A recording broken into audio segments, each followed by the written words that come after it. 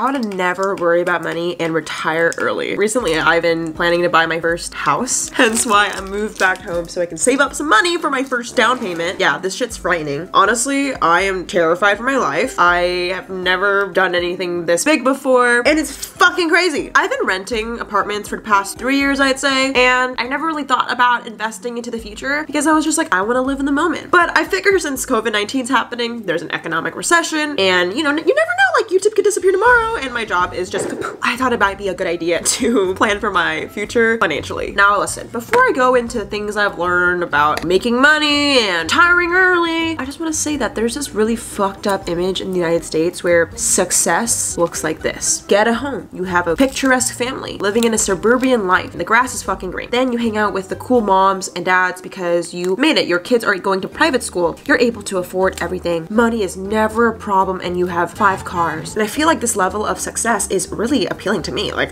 I want to do that. But at the same time, it's just so dark and superficial where I don't even know if that's the level of success I'm looking for. So trust me, as I'm making a whole entire video about how to make money, I'm well aware that happiness does not equal financial freedom. I mean, I'm sure it's better crying in a Bentley than a Honda, but at the same time, like, I don't think it's necessary to be happy if that's the goal. Honestly, if it were up to me, I'd keep renting apartments for my entire life so I could just make videos and work on my business, and I wouldn't give a shit about a house. But as a young person, I know it's important to prepare for the future. With that being said, I've been researching a ton about how to create a great financial future, and I want to share the top 3 things I've learned in the span of my week research. So yeah, don't expect a Wikipedia version about how to make money and get rich, but expect a rundown Gen Z Walmart version of that. Let's get started. I'm also redecorating my room as we speak, so fuck. I'm actually so excited when I get my first house because I can finally hang pictures on my walls without having to worry about the fucking HOA yelling at me.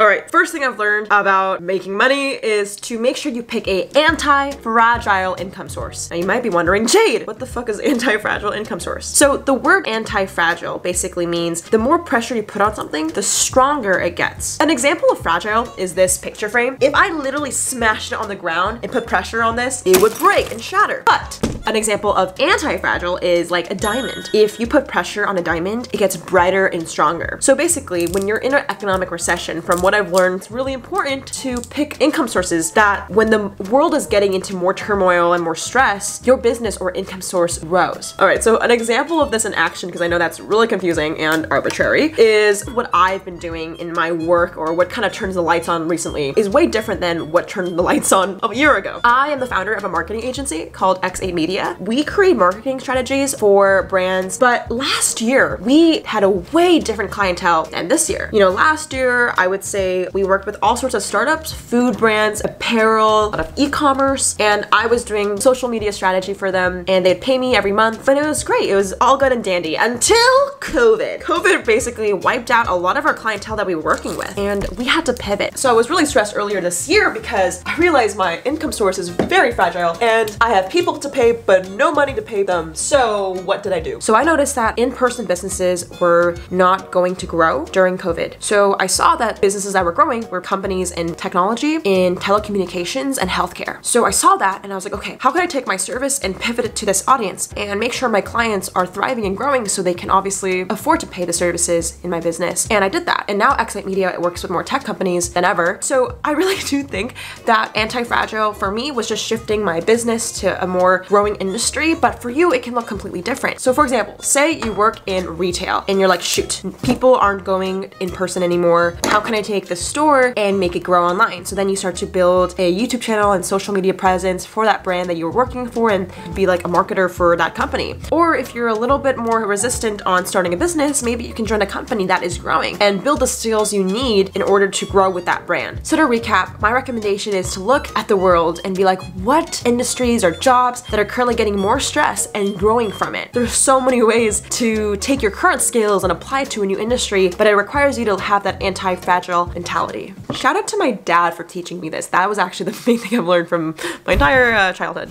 Guys, this art wall is coming together. Let's just talk about debt for a second. So the second thing I've learned is to decrease your debt and pay things on time. Now, as obvious as this sounds, you're like, Jay, what the fuck? I already know this. I'm not really perfect at it, and I don't think anyone else is. So the key with debt is this weird system gives you the amount of money you're able to take a loan. And say it's $10,000, right? You can take that money out as long as you pay back to that $10,000 in time. And it's tricky, it's tricky. Like for me, you know, I took out a loan at $5,000 because I was a little bit short on paying my taxes in 2019. And I was negative $5,000 for a couple of months. And that compounding interest whenever you take out loans or debt can be frightening. I think at one point I was like, okay, how can I fix the situation? Because I don't want to have negative $5,000 forever. So this is how I paid it off. First, with any money problem, you can either spend less or make more. I know that's so obvious, but like when you think about it, it comes down to that. You are either able to generate more revenue so you can pay off the bill, or just live below your means and pay off that debt. When it came down to spending less for me, I cut off the following things. I stopped going to Starbucks every day. Now, I'm not perfect. I went to Starbucks today, but it's now only once a week. I stopped spending money at SoulCycle, which is an expensive ass LA gym. I just went to the regular gym. I also stopped spending money on excessive amounts of food and just started cooking more. Like, you know how much money I spent on Postmates? It was sickening, like not in a good way. It sounds crazy, but those 3 things over the course of 3 months saved me $4,000. And if I spent that $4,000 on those 3 things, then I wouldn't have money to pay off my debt. Although I'm not perfect and I still spend money on goods and products that don't make sense, which I'll go into, that right there was an improvement I was very proud of. Now let's talk about making more. I think in 2019, it was really tough just because I was working for like my first year out of school, working on my business, and I just wasn't really sure what the fuck to do. Like I knew my value and I could close like bigger brand deal projects and work with more brands, but like I think I was just lost in myself, like any 18, 17-year-old. So honestly, when it came to making more money, I really just took on brand deals for the first time. I used to be such an asshole when it came to brand deals. I was like, I'm too good for this shit. But I got my first brand deal last year with a company called .site, and it's a domain website where I actually use their .site websites, and it was great. Like I got, I think, my first $2,000 check in order to pay off that debt, because with brand deals, the thing is you don't have to spend as much because it's, you know, content on your feed versus, you know, with my marketing agency stuff, I would have very high expenses, paying my team, paying taxes, equipment, like there was just a lot more spend and less profit margin. So although I'd be making more money technically with getting paid by brands for consulting, I would actually lose more. So brand deals really did help me actually stay more afloat and get my money things on track. So that's how I overcame that debt, and I'm now on to my next debt. Life never stops, man. So now we've arrived to the third and final thing I've learned about retiring early / I don't know, money shit. Honestly, guys, I'm extremely uncomfortable when it comes to talking about money, but I don't want it to be that way forever. So I hope you guys enjoyed this video just because I'm extremely uncomfortable, but please like this video if you do enjoy it, just because it lets me know that you like it, and also it does really help the YouTube algorithm out and help me support myself with making more videos in the future. Seriously, when I come to think about it, I'd be nothing without you guys. You have seen me ever since I was like 15 or 16 make videos on this channel, and then like if you were an OG subscriber at 9 years old, you know that I was making like so many videos when I was a kid, but you've seen me grow, and thank you so much for following this journey. I guess the last thing I want to leave off with is the third way to have a financial future, which is buying a house / investing and compounding growth. Where should we put Steve Jobs? I've been spending rent to apartments for the past like 3 years. I've been spending, you know, 1 to 2K a month for every apartment I've lived in, and buying a house for me makes just fundamentally sense, because no matter what, you're gonna spend that money anyways on where you live. So why not spend, you know, 1 to 2K a month, but then actually at the end of it have a tangible asset you own. I think it's important to have something where the more you invest in it, the more you grow financially and as a person, right? Because in America, this weird number game, the way it works is the more physical assets you have, the more you are likely to get a loan or your credit score goes up. So the system does in a fucked up way reward you for the more things you have, which I don't really ethically agree with, but I think for me, I really want to take care of my family and make sure they're not worried about money. So having a house for me is just one step into making sure I can take care of myself and the people around me. If you're curious to know how I'm trying to buy this house, essentially, I want to put 20% down for my first house. I want to buy this house. It's $350,000, but we'll see if it's still on the market in like a year, of course. But the idea for me is I just want to get a house that will grow and has the highest investment chance. So I'm not looking for a luxury home. I'm not even looking for a big home, just a home. And the idea is I want to put 20% down, and every month I'll have renters into the house and I'll live in like the next bedroom. So that's kind of my goal in the next 1 or 2 years, and we'll see if I actually make it, because it is kind of just scary to commit to something for 30 freaking years. Like a mortgage, which is what you pay after your down payment, is typically 30 years.